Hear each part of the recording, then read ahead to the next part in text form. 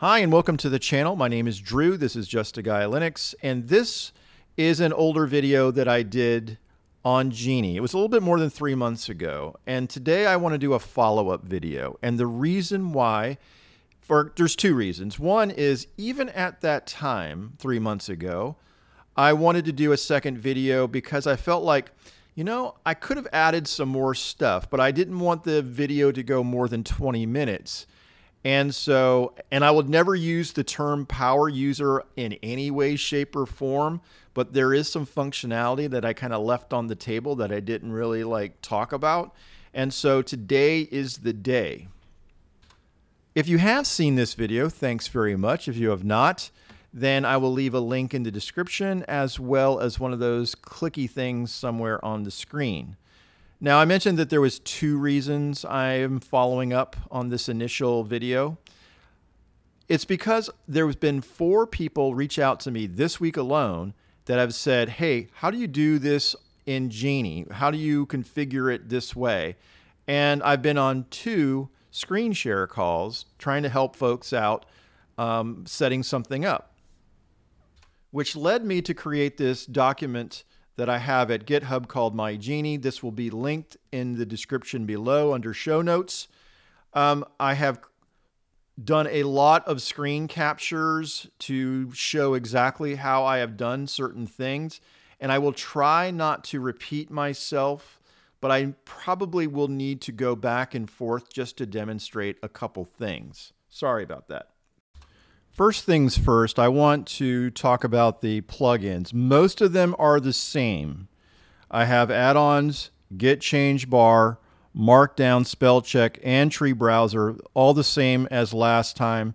I have included insertnum. I've found a few use cases where this is a nice feature to have. I've included plugin Vim mode or VI mode. However, I do not use this plugin any longer. However, if you are wanting to make the transition and learn Vim motions, this might be helpful. I just don't use this any longer. So I am going to go back up to the top of the document, and I am going to talk about the interface here for a sec. Now notice I have show sidebar off, as well as show symbol list and show document list. Now, the only thing that I want to show up in my sidebar when I toggle it on using a keybind is the Tree-Browser, okay?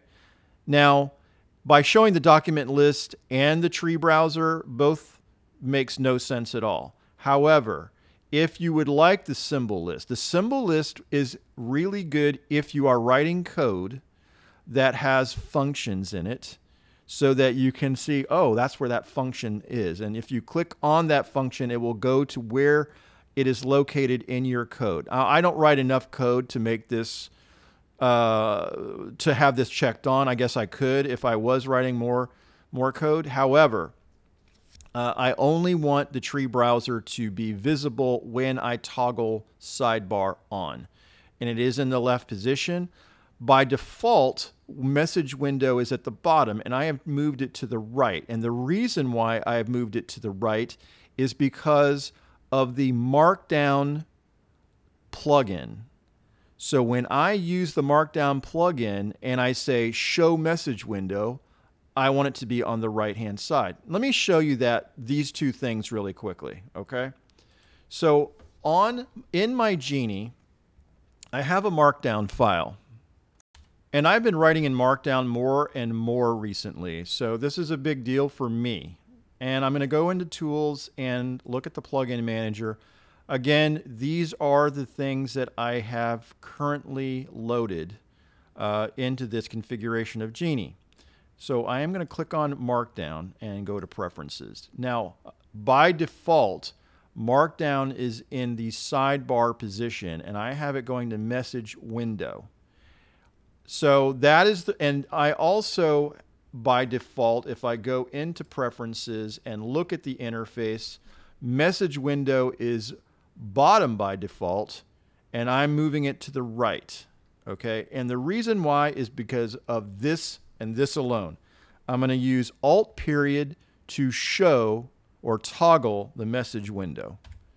and there is my preview of this particular file, this particular Markdown file. Now I can see already that there's a mistake right here, and so I want to enter so that these bullet points are correct. Okay, so I didn't know that before, but it works now, so that's good. And you can also, if like, you know, by editing the file, it shows in the preview live, which is great. Okay. I really like having the live Markdown preview on, but there are times and occasions where I want to turn it off. So I just toggle it off by using Alt period again to toggle the message window off. And I get to what I would call more of a focused mode. Now I also use Alt comma. Alt comma opens up the sidebar. And the sidebar has one thing and one thing only, and that is the Tree-Browser plugin. Before I get too much further, let me go into Preferences, and I'm in the key bindings or keyboard shortcuts, and I am going to scroll down to View. And this is where I set toggle message window, so Alt period, and toggle sidebar, Alt comma.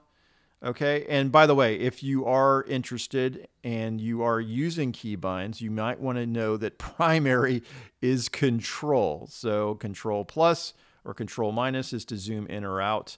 But I use mostly like Control S rather to save, and Control N to start a new file. Okay, I am going to cancel this. Now, if you're going to be working in a directory for any period of time, I would right click. This is the Tree-Browser plugin again. And I would say set as root. And that way I am, basically in this directory for a long period of time. Now you can set it manually as well. All right. But if you want to go back and you want to, forget this, I can simply hit home. And then you're back to your user home directory. I am using ABC Dark, okay, for this color scheme. I really like the way it looks. However, I do make one change to that configuration file, and I'm going to show you what it is right now, okay? I'm going to go into the .config, Geany, color schemes, and look at ABC Dark. Now see all these hashtags. These are commented lines of configuration code. All right. I like the comments to be italicized. I don't know if anybody else likes it that way. However, I'm going to go down to the comment where the color is. Okay. And if I just say semicolon, semicolon, semicolon, and then say true, true, and then save. Okay. Now, in order for this to actually come into effect, I'm going to have to close. So I'm going to close Geany and then reopen Geany. Okay. Now you can see everything that is commented is italicized. Now, as an aside, I really am enjoying DWM right now. So much so that I put in a key helper script so that if you are using my configuration, you can use a keybind and it will show you what the actual keybinds are. So if I hit Super H, for example, it shows you Super F is Thunar and Geany and so on and so forth. Okay. And then obviously the DWM tag bindings. So in order for me to have, troubleshooted this, it was really easy for me to write the script and then hit F5 so that it executes directly from Geany. Now, most of you are going to go, no kidding, Drew. Everyone knows that if you hit F5, it executes the command. All right, you're fair enough. But at the same time, not everybody knows that. Finishing up on a couple random things. One is, if you decide that you want to create another file, you can simply hit Control N, and that will start. Let me just do that real quick. Control N, all right? And then when you want to save this, you have to save it as, and then you have to find where you want to actually save it. Now, if you're in the tree browser like I am right now, and you hit a key bind that you set for yourself. So basically, let me go down to Preferences, Key Bindings, and at the very bottom, most likely, it's going to be your tree browser key bind. So I'm going to say New File Alt-N, okay? I'm going to cancel this and then say Alt-N, all right? And it actually puts it in the directory that I was currently in. And if I hit the Enter key, I can just say test.sh so that it knows it's a shell script and that you can go from there, which is a really nice feature that I don't know that everybody knows about, but still, very good. So what I'm going to do right now is a use case that I have used in the past and want to demonstrate it here. It's incorporating visual block as well as a few other things, including insertnum. So what I want to do initially is just add 12 lines, okay?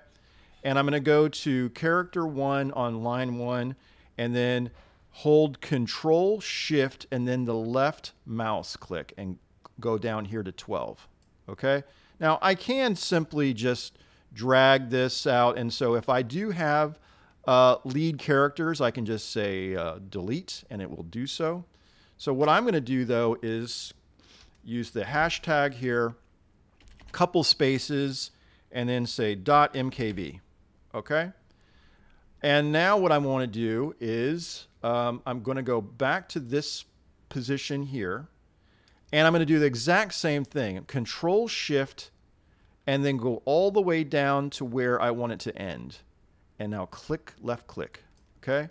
And so it basically is putting it in this position right in front of the dot.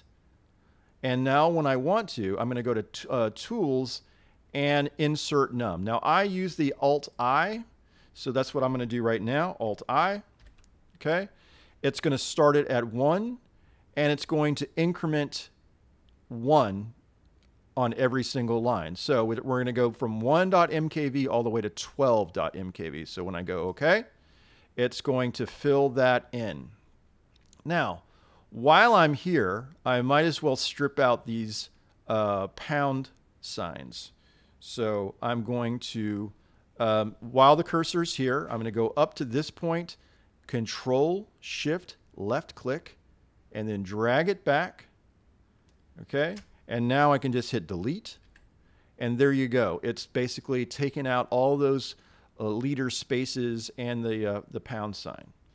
Now, I want to string these together, so it will be 1.mkv plus 2.mkv, and so on. Okay, so I'm going to go to search here and replace. And the \n is basically a new line, so it's going to strip that out and then put in a space plus and then another space. And make sure that you have used regular expressions, use multi-line matching, okay? And then in the replace all, I'm going to use in document, and it's going to use all of that. It's going to replace that new line and put in that plus, that space plus, and then another space.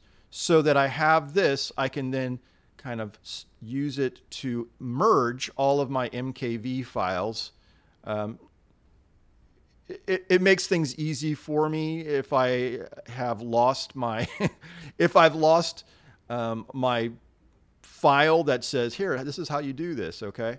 But regardless, I use this for mkvmerge, okay? There will be a link in the description if you're interested. I don't, as I've said many, many times, this is how I actually build my YouTube videos. I put them in segments and then I string them together and merge them in command line. And that is the extent of my editing. So anyway, thank you very much for watching.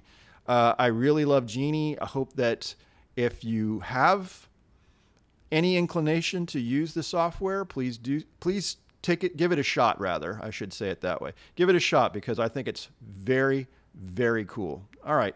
See you soon.